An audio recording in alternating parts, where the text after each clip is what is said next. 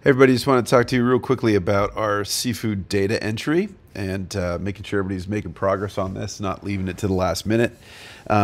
So recall we have two tabs for each of our things. If it's a restaurant, there's two tabs. If it's a market, there's two tabs.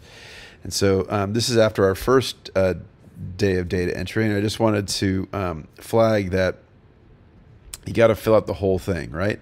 So now, not everybody is there a second server or whatever to ask? If so, great, but you don't have to have that.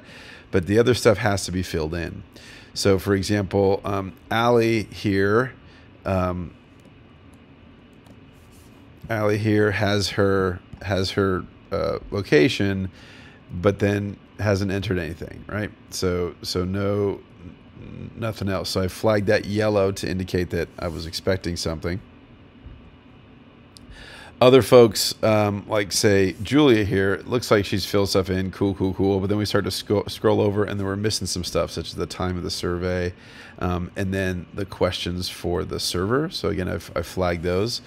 But then when we jump over and look at the quantitative stuff, Julia just has nothing entered. And remember, we have to have at least one seafood item for this restaurant to qualify, or this place of business to qualify. So so keep at it. Make sure you're entering both. You complete the qualitative data entry and the quantitative entry. Both are needed for it to count as you having done that survey. And keep it up, and looking forward to seeing you guys' results. Please enter this as you go. Don't leave this to the end. And I will see everybody soon. Thanks, everybody.